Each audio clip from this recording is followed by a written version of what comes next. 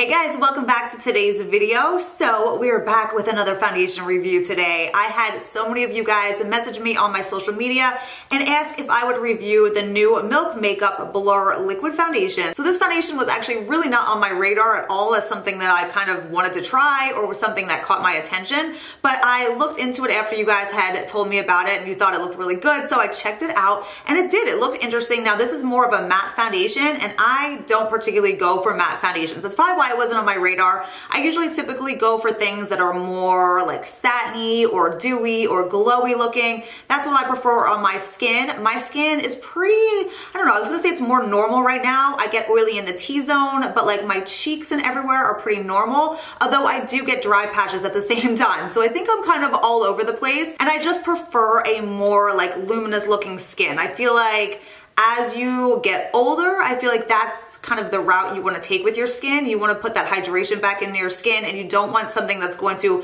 be like super matte and like suck the moisture look out of your skin. So that's just my personal preference, but this is a matte foundation, so we're going to test it out. It is what I'm wearing right now on my skin. I've had this on now for about an hour, so that's where we are right now, but obviously we will go through the demo and go throughout the day as well, and I'll let you guys know my final thoughts at the end. But this foundation retails for $40. You do get one fluid ounce, which is your standard amount of foundation. It comes in a little squeezy tube like this, which I honestly don't mind. It's easy to travel with if you're gonna just throw this in your gym bag or your luggage or something like that. It's super easy to travel with, so that's not bad. I don't mind that it's in a little squeezy tube. This is supposed to be a full coverage matte foundation, like I was saying. It's also supposed to be ultra weightless, and it's supposed to blur the pores and kind of just make your skin look very airbrushed and give it like a soft focus effect to it. There are 16 different shades of this foundation. I picked it up in the shade medium light. Now I will say I think their shade options could be a little bit better. I felt like a lot of them when I was testing them out were either too pink or too yellow on my skin. And my skin is very neutral. I don't lean more pink. I don't lean very yellow at all. So it was a little bit hard to find a really good match for my skin tone. I actually think this one did work out pretty good. You'll see that as we apply. Now, as for the ingredients in this foundation, there's no alcohol in this foundation at all, let alone the third ingredient, but it does have fragrance. Fragrance is listed at the very last ingredient on the ingredient list. So that might be a deal breaker for some, but it is, again, the very last ingredient. So there's gotta be just a very tiny bit of fragrance in here. And when I smell this foundation, I honestly really don't smell anything at all. I mean, no, I really don't smell anything super potent or anything that's gonna be, you know, as soon as you open it, you're gonna be like, oh my gosh, like you can smell that fragrance. You know, when you open a Chanel foundation, you're just like blown away by fragrance. Actually, in a bunch of those like department store brands, you open it and you are just like shot in the face by that perfumey smell. I really don't smell anything with this. So it's gotta be just a very tiny little bit. Again, that might be a deal breaker for some people, so I wanted to let you know that is the last ingredient in this foundation. But we're testing out this foundation today. I was definitely game to try this one after kind of reading about it. It seemed very interesting and I kind of got intrigued by it. Something a little bit different for me because I don't, again, usually typically try out matte foundations. So we'll see how it goes. I'm gonna zoom you guys in. We're gonna apply everything, see how it goes on, see how it blends, and then I will check back in with you at the end of the day and we'll see if this is holding up to what it looks like now. So zoom in, let's get started. So I'm gonna start out with this primer right here. This is the 100% pure, this is the luminous primer, and I'm completely obsessed with this primer. It is so good if you wanna add moisture to your skin. It gives a nice light, like luminosity look to your skin. I am so in love with this, and I feel like this is gonna be a perfect primer to use with this foundation, being that it is a more matte foundation. So I'm gonna get a nice size pump of this primer here, and this primer just feels so good on your skin. It's moisturizing and soothing and makes your skin feel so prepped and just nice and ready for makeup. I'm gonna really make sure to get my nose because I always seem to, when I wear like a matte foundation, I always seem to get like dry patches on my nose, which is really weird because I don't ever see dry patches on my nose, but whenever I apply something like too matte to my skin, I always see those like little flakies on my nose. So I wanna make sure I have that all primed, which I do, so everything feels good. Love that primer. So let's pull out the foundation. It looks like this, comes in a tube, squeezy tube type of situation. Let me shake that up real quick because it's actually pretty liquidy. So I'm just gonna apply it to the back of my hand first. You can see it right there. So you can see it's kind of runny. So this is the shade medium light. I don't know if this is gonna match me. We'll see. I'm just gonna kind of start dabbing it onto my skin. I'm just gonna do a little bit at a time. because for some reason I feel like matte foundations always dry quicker on your skin too. So you want to work fast. At least for me, I always feel like, I don't know, I feel like they dry really quick. All right, so it's kind of yellowy. I just couldn't get a perfect match with this foundation. I feel like they need more neutral tones. My skin is so neutral. It's not pink, it's not yellow. I tend to go for more neutral to like peachy tones. Okay, so here we have the foundation. I'm kind of just looking at it myself in the mirror here. It's nice, it's definitely matte, but it's not like, it doesn't feel drying as of now at least. It doesn't feel like dry on my skin. There's sometimes I'll apply a matte foundation and like right away my skin just feels dry. This one doesn't feel dry, but it definitely, again, on my nose, it just looks like there's some dry patches. Every time I put something matte on, I swear my nose picks up every little dry patch. And then also up here around like the brow region is another area. It's like those two areas, if I'm gonna pull dry patches, it's right in here and it's gonna be like on my nose. And it is definitely kind of accentuating that dryness right there. Not horribly. I've tried foundations that looked way worse on those areas. So it's not bad. And once I kind of, you know, apply my powder and just kind of do the rest of my makeup, usually those things can kind of look a little bit better, but I'll zoom you guys in so you can see exactly what I'm talking about. Okay, so you can see on my nose, just right in here, hopefully you guys can see how it's just picking up a little bit of dryness in here, and then also a little bit around the brows. Don't mind Mr. Little Friendly Pimple there, but it's just picking up a little bit around the brow area. But the rest of my skin looks good.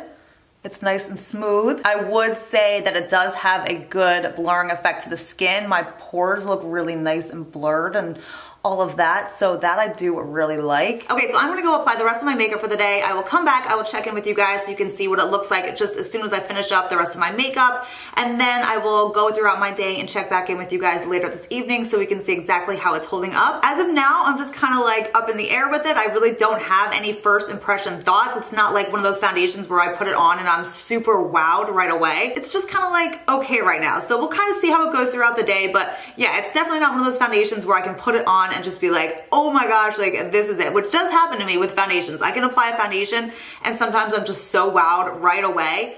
This, I'm not feeling that. So we'll see though, we'll see how it goes throughout the day. It could get better, it could get worse. We will see, but I'm gonna go do the rest of my makeup and I'll be right back. Okay guys, I'm back with the rest of my makeup on today and I have to tell you, I am insanely impressed. I did not think I was gonna love it as much as I did. It actually looks better now than it did when I first applied it. My skin looks so insanely just blurred and smooth and perfect. Now I did take the It Cosmetics Bye Bye Redness powder. I showed you guys that powder in some previous videos. I absolutely love that powder. I just took that and that's what I used down my T-zone to kind of set the T-zone because one, it does help to cancel out redness, which I am prone to redness in the T-zone area, so it helps with that, but it actually does give coverage at the same time. So when I applied it down the T-zone, any of those little dry patches that I had on my nose or kind of in between my brows just kind of canceled out and smoothed over, so they're not noticeable at all. I'm looking in the mirror and I would not be drawn to like any little flakiness on my skin at all. But the rest of my makeup went on super well, super smooth over top of it. I did use some cream products on my skin, some cream contour, some cream highlight, just to kind of balance out the matteness and really put some more glow back into my skin because again, as you guys know, that's what I really enjoy the most with my skin. I like to give it a little bit of that glow to it. But I have to say that I am so impressed and I am just loving the way this is looking on my skin. I'm having a good makeup day. My skin looks really amazing. And I will say that this color that I chose, this medium light tone, actually worked really perfectly on my skin. Once I kind of applied like bronzer and blush and all of that, it really balanced out with my skin. It looks really good. I would definitely not think this is too yellow for my skin now. So once you have everything applied and it kind of sets with your skin in a little bit, then it definitely kind of blended in better than it did at first. So I am highly impressed, you guys. I think this is so beautiful and I have my fingers crossed that the rest of the day my makeup holds up, and if it stays looking like this, I will be a happy girl. So I'm gonna go throughout my day. I will check back in with you guys later and we'll see. So I'll see you guys soon. Okay guys, I'm back. It is now 7 o'clock at night. I don't even remember what time I applied this foundation this morning, but I do know it's been a long, full day of wear. So I have not touched up in the slightest all day long. I have been checking it out in the mirror though as the day goes on. And I've noticed that, yes, I am getting oily in the T-zone. Nothing crazy over the top for how long it's been, but I definitely could use a quick little touch up. But how easy is that? I don't mind touching up throughout the day at all. Again, I did apply a more hydrating, moisturizing, luminous primer, so that's gonna, factor in as well to how a foundation is going to wear throughout the day. If I would have applied a more mattifying primer, then I probably wouldn't be as luminous as I am now. But again, I don't mind touching up. I'd rather look a little bit more moisturized throughout the day. So I just want to look quickly myself at how the foundation looks up close. Yeah, I am definitely oily, definitely a little shiny, but I can live with that. I just mostly want to see if I am breaking up anywhere, which I don't seem to be breaking up. I'm not really creasing in these lines either. That looks really good yet. I don't know, a little bit of like caking and like creasing around my nose here. That's the only area that I see that's kind of just like breaking up or looking a little bit, I don't know, a little bit bad right here. But yeah, honestly, my makeup still looks really good. Pores look really good yet. They still look minimized and blurred. They don't look gigantic at the end of the day. They look good. That is the only area of concern right there. It's not really concerning me, but the only area just right around your nose, right there. All right, let's do this zoom in here. So you can see my pores, you can see my skin, everything looks really good. Again, yes, I am oily. Only area, do you see around my nose right there, how it's just kind of like broken up and just a little bit like cakey right in there, just around the crevice. Again, that's kind of a normal thing that can happen with foundations. Not, the end of the world. You can just see like right in there. But my forehead is not breaking apart. Everything still looks intact and the rest of my makeup is holding up well on top of it. So now if this was just a normal day and I wanted to touch up, just a quick touch up, as you're going throughout your day, all I would do is just take a clean powder brush. Like this is what I always do. I just take a clean powder brush and just go over the T-zone, just kind of like dabbing it like this, just to kind of blot up any of that shine without laying down excess powder or anything like that. And it does a really good job of just, I don't know, like a quick little touch up, and you can just see what that just did to my skin right there. My skin looks exactly the same as when I first applied it this morning. I really like you. I think this is so good. I love the way it looks, the way it's holding up, the way it's just making my pores and everything look. I think it is fabulous, you guys. I think the coverage is amazing. It's definitely a good medium to full coverage for sure. I mean, it covered up everything beautifully on my skin. So if you're looking for more of a full coverage foundation, this is another good option. It does leave your skin absolutely beautiful. I am so impressed. If you can find your shade in this, I would definitely suggest trying this one out. It is still super lightweight on my skin. I do not feel like heavy, or I don't feel like I want to wash my face. I hate that feeling, but this is a winner, you guys. This is a great foundation. I'm definitely approving this one as a foundation that I will keep on using for sure myself. I really like it. Thank you guys so much for hanging out with me today. If you enjoyed this review, thumbs up. Don't forget to hit that thumbs up. Also hit that subscribe button if you are not already subscribed to my channel so you don't miss any future videos, future foundation reviews. I have a Fenty Beauty foundation review that I have to film, and that'll be coming up soon. I got more requests from you guys to test out that foundation, so we're doing that soon. I hope you enjoyed. Thanks for watching. I hope you have a wonderful rest of your day, and I will see you next time. Bye.